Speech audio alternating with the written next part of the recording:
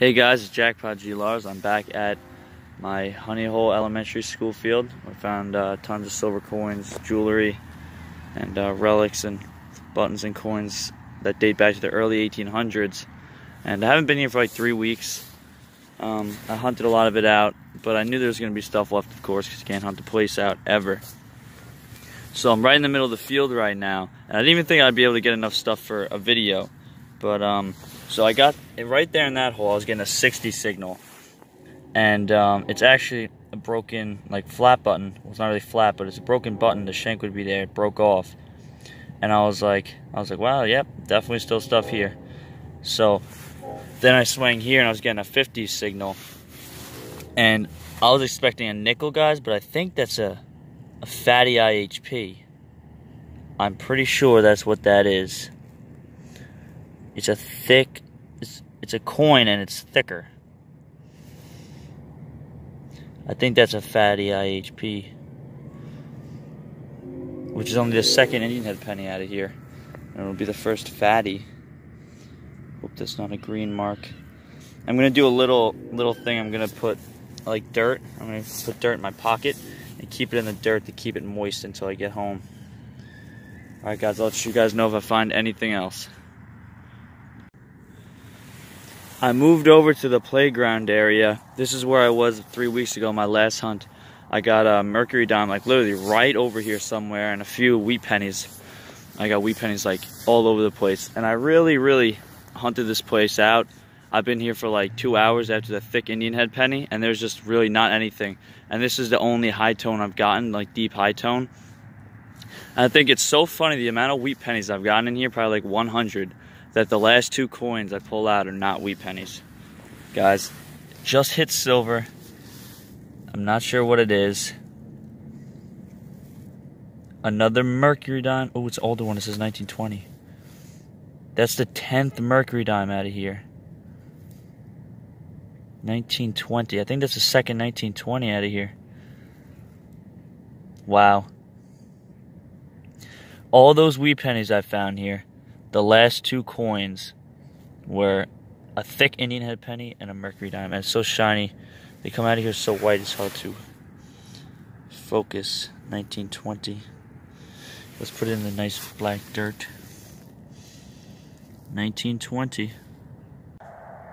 High tones come in bunches, guys. I'm probably like 10 feet from where I just was. Where is it? Up there it is. I don't know how I missed this one. This one was a lot clearer than the last high tone I just got. Hopefully it's another silver. Now I'm probably going to jinx it. Now we're going to get a wheat penny. But you never know. Let's see. Mega jinx. But I could already see the date, and it's a 1920 wheat penny. We got a 1920 mercury dime and a 1920 wheat penny, and a thicky IHP and a broken flat button today. So I mean the signals here are so few and far between now. But then when you get one, I mean, it's always going to be like a solid find. That's why I love this place. Anyway, guys, let's see if we can find some more. I think I got a nice coin signal like right there. High tones come in bunches. It's been like 5 minutes since the wheat penny, and then 2 minutes before that I got the mercury dime right all along this track, and then there's the playground. And I'm going to show you the numbers when I go over it.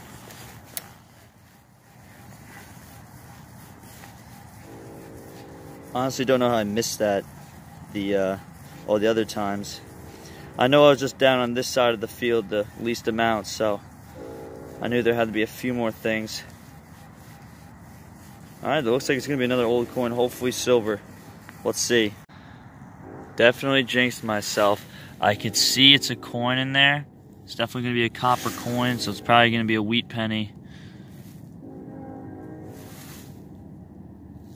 Yeah, I can't really tell yet, but yep, there it is, a wheat penny. Hopefully an older one like the other 1920. It looks like it might be. It's in decent shape. Anyway, let's see if we can find some more. Coin number 4. Here are the finds from the Honeyhole field, my special spot. Here's like some like side trash. This is an old lantern piece, pretty cool relic. Annoying hot rock. They're all over the place. I want to bring one to show you guys, like a weird metal rock.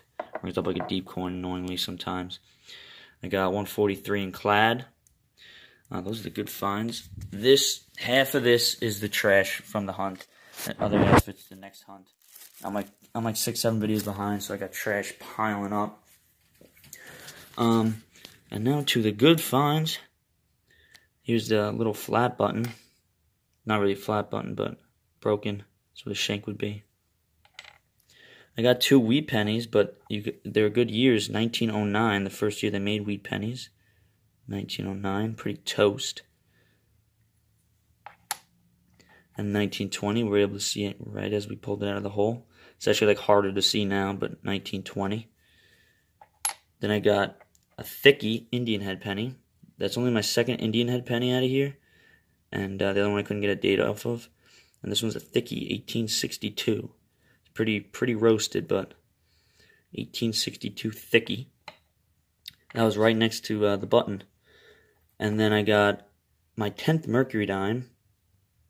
Another 1920, but this one's a 1920S, which is awesome because I have 3 1920s, but not a 1920S. So that is a great find, and I was really happy with that.